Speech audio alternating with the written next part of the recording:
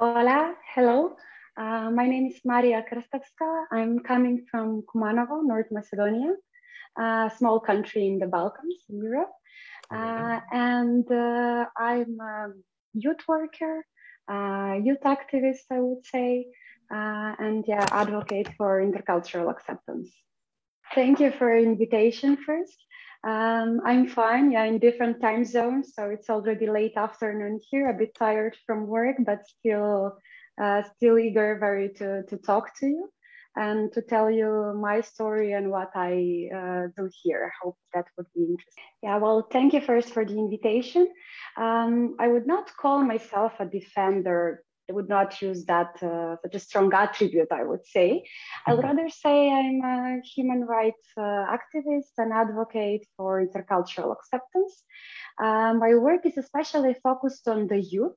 So I work with youth and I advocate for better youth rights and for greater youth participation in the decision-making processes. Okay. I work in a youth organization called Center for Intercultural Dialogue, which is based in Kumanovo, North Macedonia.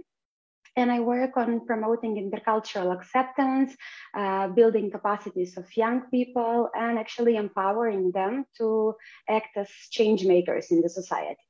And how we do it, we have been creating learning opportunities within non-formal education and youth work for diverse groups of learners, but especially focusing of bringing together people from different ethnicity and different cultural background.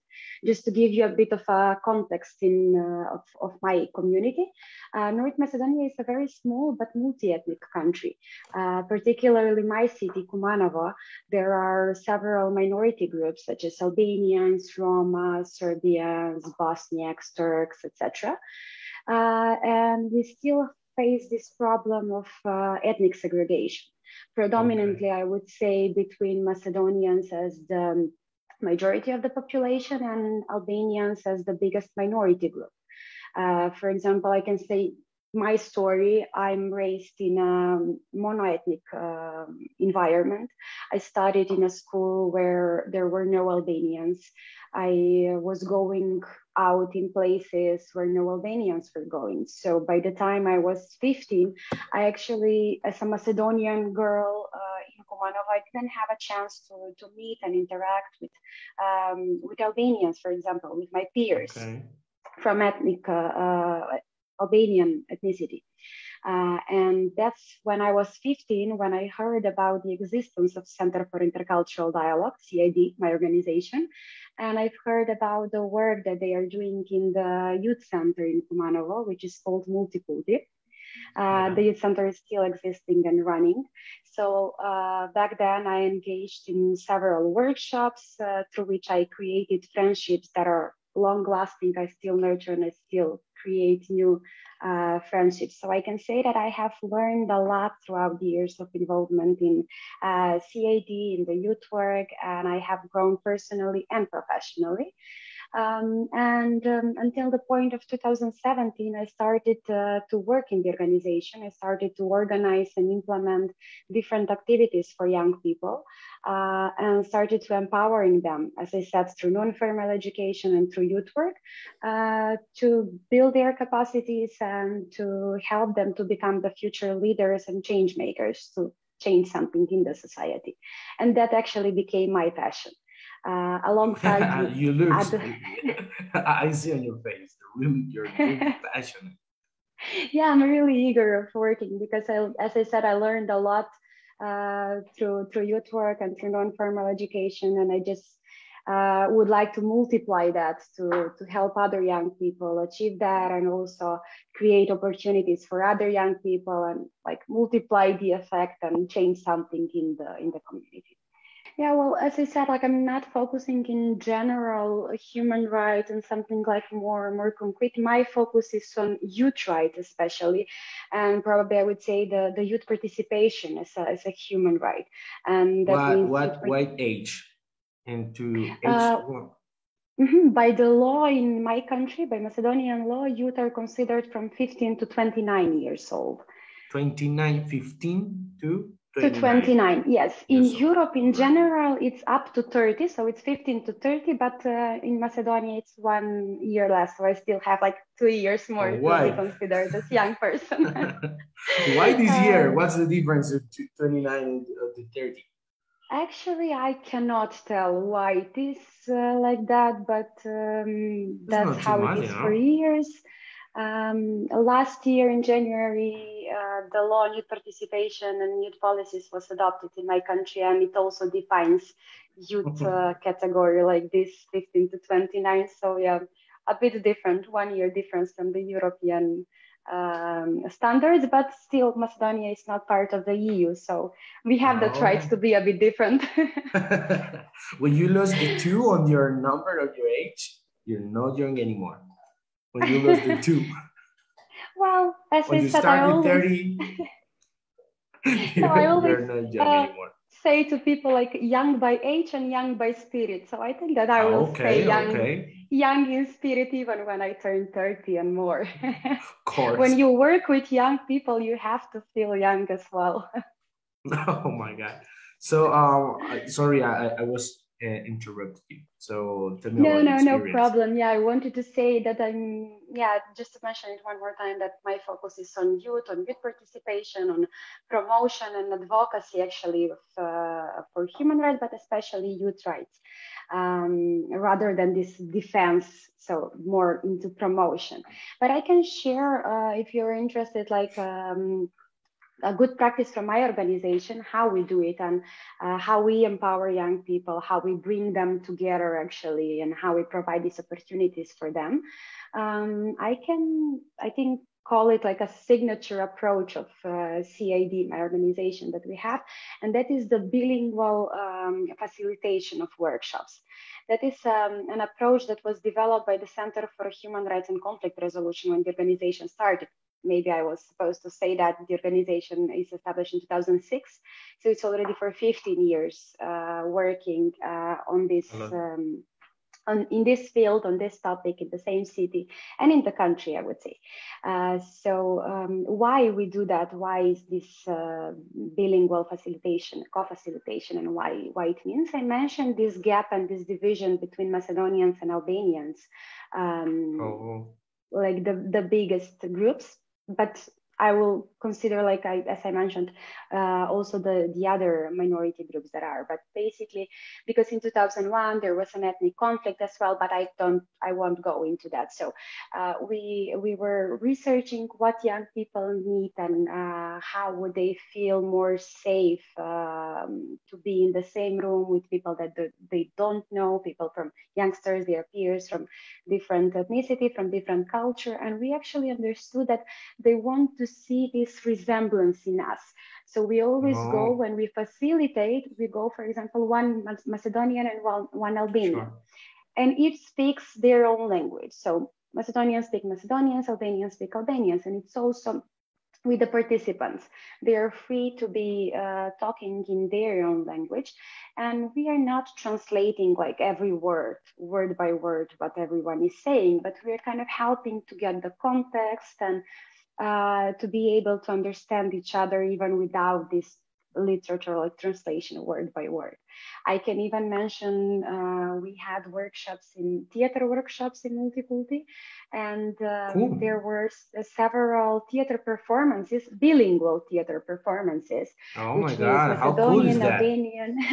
It's amazing to see, to witness that, like because it shows us that we don't need translation every time to understand each other. And one thing that I can say, we all laugh in the same language, so you can all have fun while watching that sounds really nice. Performance in different languages, but in the same spot, in the same place, in the same time.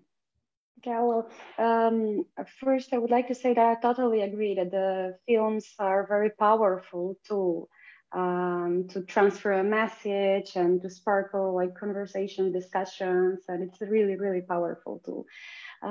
If I think about which movie maybe correlates with what I do, and in the beginning I said that I'm a promoter of intercultural acceptance. So I would mention one film which is from 2003.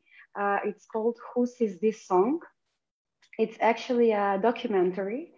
It's a funny, dramatic, sometimes tragicomic documentary which shows search for the truth about a song. That's why it's called Oh, Whose Is This Song? It's from a Bulgarian it's director.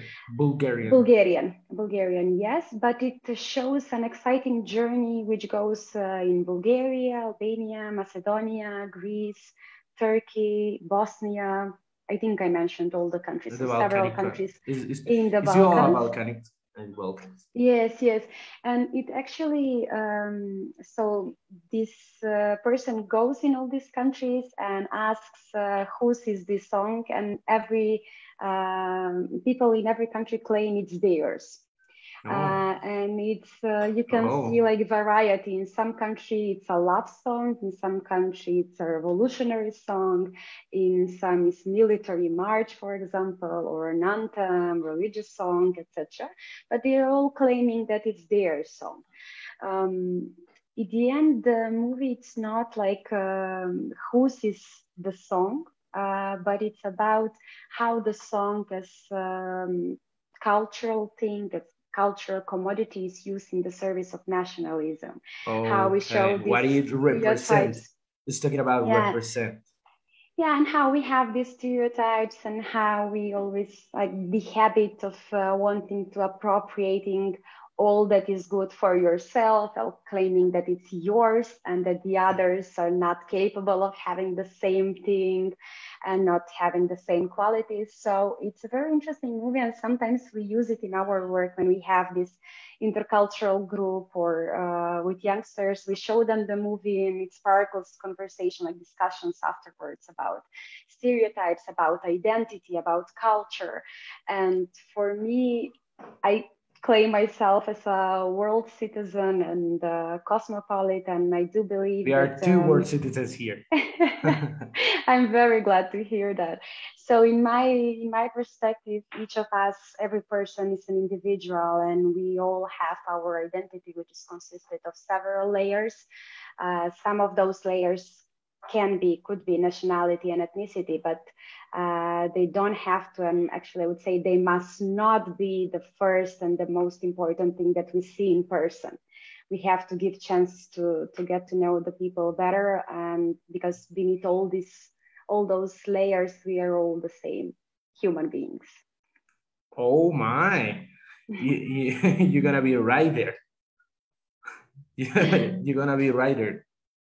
No, I don't have those ambitions, but Maybe try it. Because you're really good with words, you know. It doesn't oh, feel thank you. a written speech, but you flowing like in a hip hop culture called flow. You know, you got a lot of flow to speak and say whatever you think in a really good way. You know, Thank you. and a really good voice to say it. Yeah, fun fact about me. When I was 10 years old, which was like 17 years ago, I was TV, how do you say, like TV speaker on a children TV show. Yeah, And now I'm frightened from cameras. Well, I would say for everyone to believe in themselves, and maybe it's too cliche, but it's still my favorite quote from any time, and it's be the change you want to see. But I would add on that, like multiply it, motivate others, empower others to be the change and to change something for a good in the society. And always try to change something. Like I'm sure that we cannot, like one person cannot change the whole world, but every person can change a world of someone else. And that's okay. enough. That's wonderful. And that's all we need to change something step by step. Mhm.